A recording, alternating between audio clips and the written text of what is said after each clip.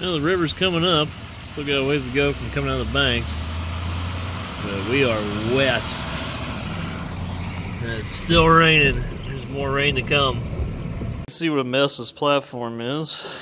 I'll do this little overflow reservoir here on the back end of the radiator. It was cracked. Underneath there was a pipe feeds in and overflow runoff and everything. And so we got that. So we'll have to power wash this off up here when it gets a chance or quits raining. This little tank here was $432 from Case. It's amazing considering it probably cost about $10 to blow mold that. Just wrapping up this little project, put this back together here real quick. All these cars coming in the distance here. There was a Trump rally in Council Bluffs, Iowa tonight. So, or tonight at least when I filmed this. So they're all getting out of that auditorium. Crazy. The last clips you just saw there was from yesterday when I started shooting this video, and I didn't get the video finished yesterday as Kelly wanted to go out to a date night, and I figured it was raining all day, and then nobody's missed anything on video because it's been pretty boring. We've gotten a lot of rain. So we went out and ate supper. She wanted to go to Red Lobster. Thank God they got steaks, but she enjoys her lobster there. And on the way back, they had a Trump rally in Council Bluffs, Iowa, so we drove through, and the traffic was getting out of that rally. It was the traffic was backed up for 2 miles. It was, and when I got home, I ended up watching the debate actually on the internet, and this kind of entertaining, but I think it was nothing more than a giant midterm election hype up. So, you know, they had all the Republican governors and senators and everything, so it was a joke, but they did promise our E15 year-round, so maybe they'll contribute to a little bit of markets, but I think the tariffs have hurt. Well, I know they've hurt for that fact. So, anyway, here we are today. I'm working on this thing, and this is our Case IH 950 toolbar. It's a 16 knife, 30 inch spaced anhydrous toolbar. And we have been previously running this with the ag leader system, and it does have 4 section shutoffs, 1, 2, 3, 4. And there's your flow controls, stuff like that. Now there was the CAN bus there for the operating sensor or system for the ag leader, but now we're going to John Deere. And if you can see, this pipe connects there, comes up through, and when Dad and Jim, they had set this up, they actually sent us those mounting brackets for those super coolers, but up here they just kind of made this piece of pipe out there. I always thought it looked like crap. So what we're going to do is, and also if you look at it and you flex it here, it kind of has some vibration to it. So what we're going to do is we're going to basically make a bracket like that. I'm going to get in there, nice shiny U-bolt like here. We're going to make a new bracket that goes that frame to this frame.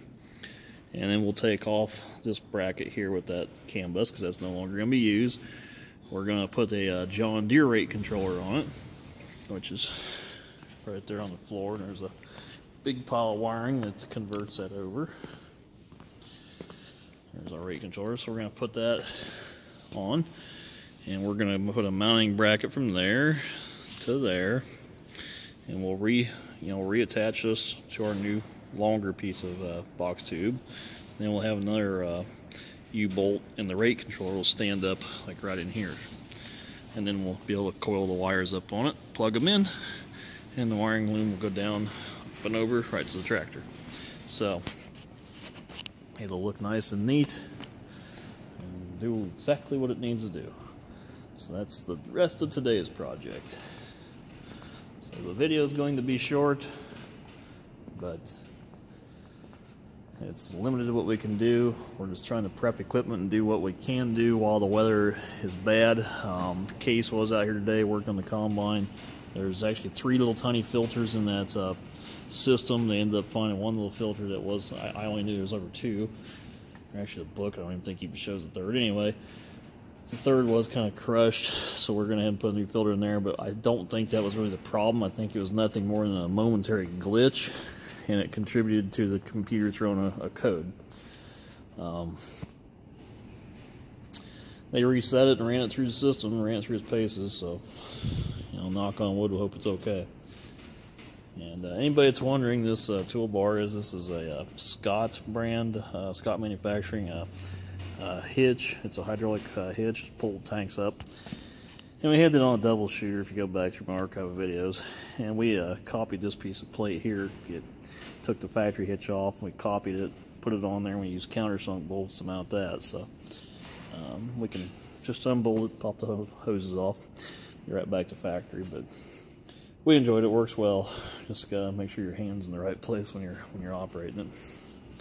So that's a nice toolbar. Might be a handful of little things that need to be done to it. Pretty much ready to go. It does have the HCS shanks, and we did put just regular new knives on it last year, but we just put regular knives, took the mole knives off. It's got the spring-loaded 18-inch double disc sealers. It's got the 24-inch front holders. And this unit here is stiff enough. If it ever trips, it usually breaks these bolts because it's only mounted to the side of the shank. Well, they do sell a kit now that actually has a deal that covers this, so it makes this knife like pinch between two layers of material, kind of like a system like this. And it's much stronger. So I need to buy those little plates and stick on it, so then you won't break any bolts. It'd be, you know, the idea of that is it should trip out of the ground, trip back in like a subsoiler or something to that nature. But that's about all. Ready to go. I imagine everybody else that watches videos or has farming channels is also wet right now, so let's pray for drier weather, and I'll keep making videos here, so stay tuned. Thanks for watching. Please comment, rate, and subscribe. And before I do end this, I wanted to thank everybody that took time to wish my father well. He is recovering. He's in a lot of pain, but he is recovering. So thank you all very, very much for all the well wishes. I sincerely appreciate it, and so does he.